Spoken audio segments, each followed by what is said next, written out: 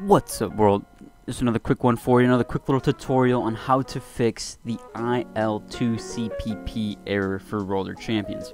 Now, this mainly has to do with your antivirus or antivirus software.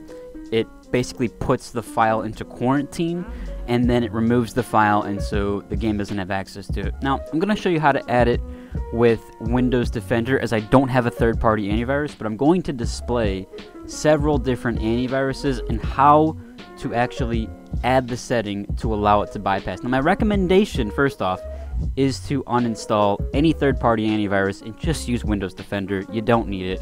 They're not good products. These things are not helping you. They cause performance issues.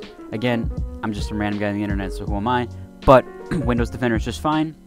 If you don't want to do that, if you want to keep your third-party antivirus, then keep it. If so, just uninstall, turn on Windows Defender, which is just as simple as typing in Windows Defender, and it will pop up Windows Defender Firewall, and you turn it on, etc. There's a lot of tutorials on that. Anyways, let's get down to it. So, if it's happening with Windows Defender, which I haven't seen, but if it's happening with Windows Defender, we're going to come over here and we're going to type in Windows Security. Perfect. Windows Security, it'll pop up. We'll get this here. We're going to go ahead and click on Virus Protection, and then we're going to head down to the Manage Ransomware Protection. And if this is on already, there will be a section, but if you want to go ahead and turn this on, click here to turn it on. Now, again, I wouldn't have this on unless you really want to, but if it's causing you issues, then I would turn this on. And then we're going to click here and to allow apps. We're going to go ahead and click Allow an App, and we're going to click Browse All Apps. And you're going to head to the game directory. It's probably going to be under something like Program Files. Mine's under Games. So I kind of have like little subsets for myself, and then Roller Champions here.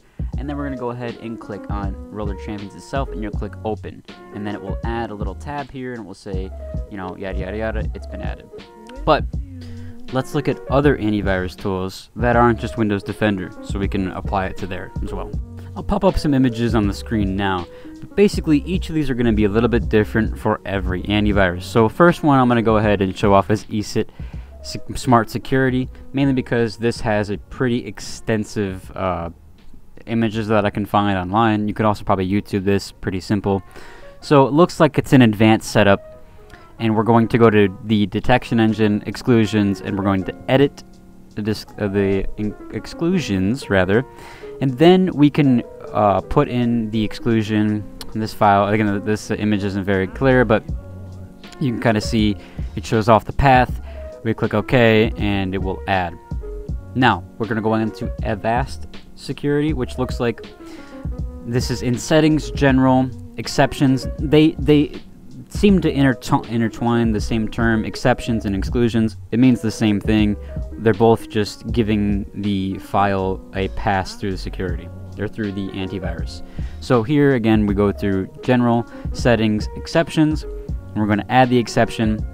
You're going to want to navigate to that exact folder and either select Roller Champions application or pick the folder itself. Whichever one you can do, both should work just fine. Now we'll move on to Norton Security, another major security antivirus tool.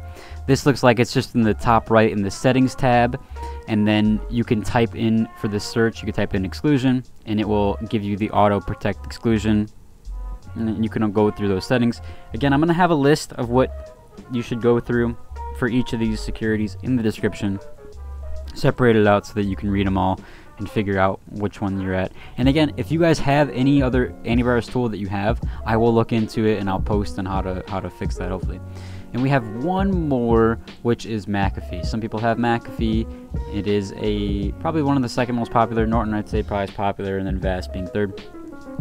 So McAfee here, it looks like, is just in the Settings section, and then under Threat Prevention, there is an exclusion tab. We're going to click on that, and then now we can add the file path. And here, again, you have to add the exe, but it says file name or path, meaning that you can just add that Roller Champions game path, so you can add the entire thing. You don't have to add the exe file, which some of them, they make you add the actual application file. That one, I would just add the entire folder. That way it just passes it all through, no matter what.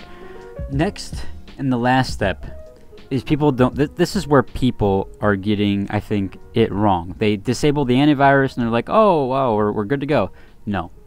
after you make the exclusion, after you either uninstall the antivirus, whatever it is, you're going to want to come into your Ubisoft Connect and then click this bottom tool right here for more actions.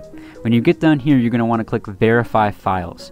What happens is the antivirus tool more than likely quarantined the IL2CPP folder entirely, and it might have even deleted it.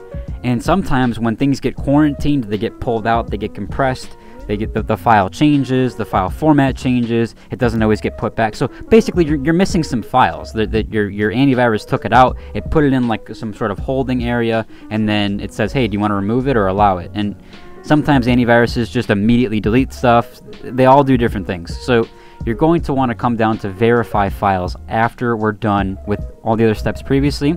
This will then add that folder, that entire folder, that IL2CPP folder back, which will should fix all the problems. But alright guys, I appreciate it. Again, I made this tutorial because I didn't see other ones. I did see one other tutorial for this, but it didn't have voice. So I figured I'd make one with voice in case people have trouble with visual learning and need something to be more of a sound-based learning experience. Alright guys, I appreciate it. Audible, right? So anyways, until the next one, deuces.